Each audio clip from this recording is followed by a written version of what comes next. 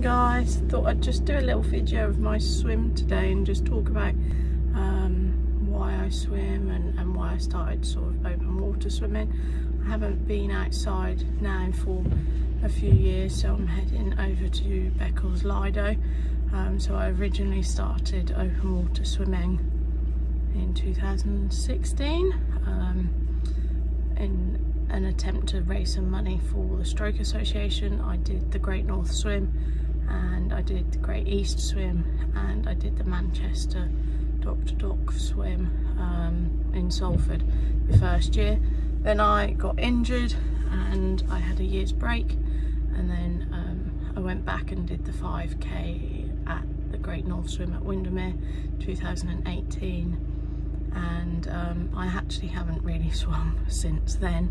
I've been putting all my effort into work, so yeah, I'm heading off to Beccles Lido this morning for my first swim in a little while, and I'm hoping that I'll be able to talk to you about the benefits of cold swimming, and yeah, hopefully it won't be too cold. I think it's heated, so it should be fine.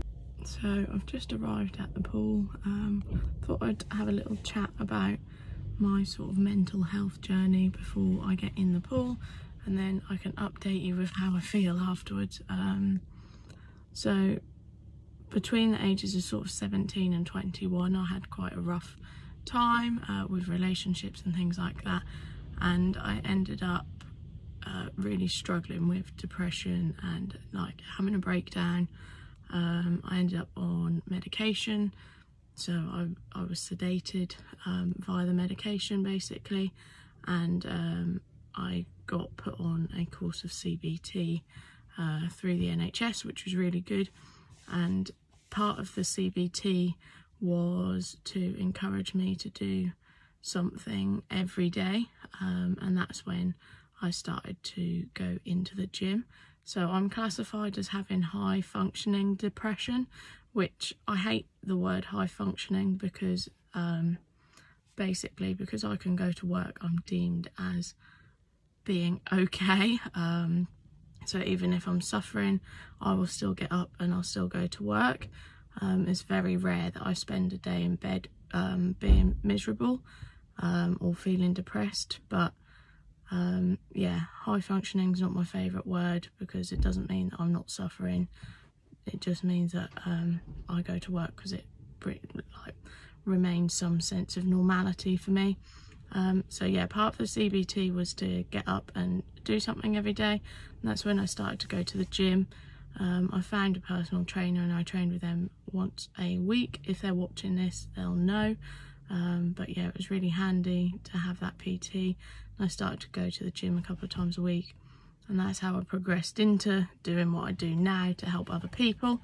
But yeah, the other part of that was when I started to open water swim. I realised that my brain was a lot clearer than it had ever been, probably because of the cold water, and starting to swim and train regularly in the pool and outside really helped me to keep focused. And yeah, I didn't really feel depressed at all during the years that I've been swimming and training.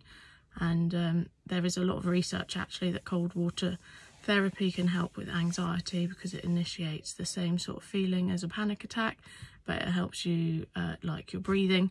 You'll learn how to deal with a panic attack and things like that.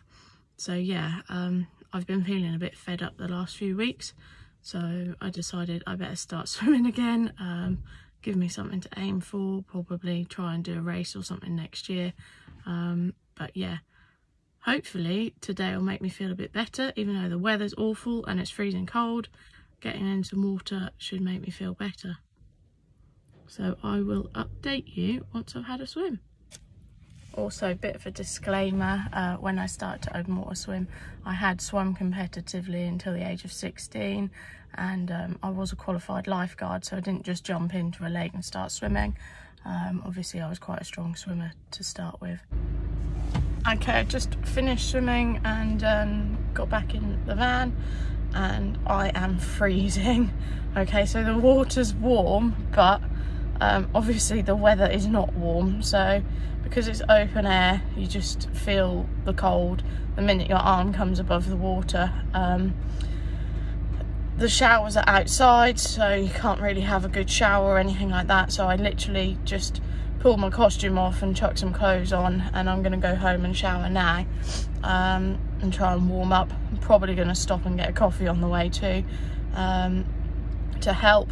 First thing I always do as soon as I've got out is put my big towel over me, and then I put my hat on to try and keep as much heat in me as I possibly can, and then yeah, then I kind of get my bottoms on and my socks and my shoes to try and warm my feet up, and then I can put a big jumper and my coats and everything like that on. But yeah, I did about 1,000 meters, which isn't very far, but it was cold. I haven't swum for ages, and I didn't put my earplugs in, so the cold water kept going in my ears and it makes me feel yucky. So next time I'm definitely going to put my earplugs in. But yeah, the pool's really lovely, and probably going to try and keep going. I know they're going to turn the heating off soon though, so we'll see how long I can manage. But yeah, the benefit of cold water swimming, or cold water therapy, like I said, induces the feeling of a panic attack. So you go and you have to learn to control your breathing, which is why it's really helpful for people that have anxiety. So it teaches you to deep breathe and work through it.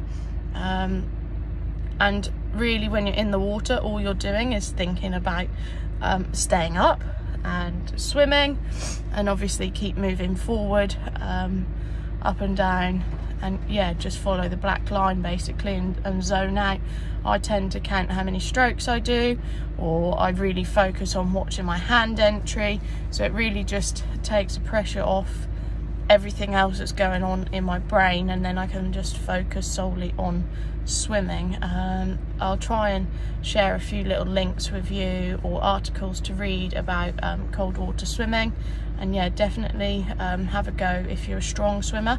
I wouldn't recommend it if you're a beginner, or just learn to swim. Get your confidence and get your strength up in a normal indoor pool before you start jumping outside. I'm a strong swimmer and I don't have any fear of the water, so I'm quite lucky there. But yeah, hopefully I'll have a nice Sunday. The weather's rubbish, so it looks like I'll probably just do some housework and hide inside. So yeah, have a lovely day. See you later.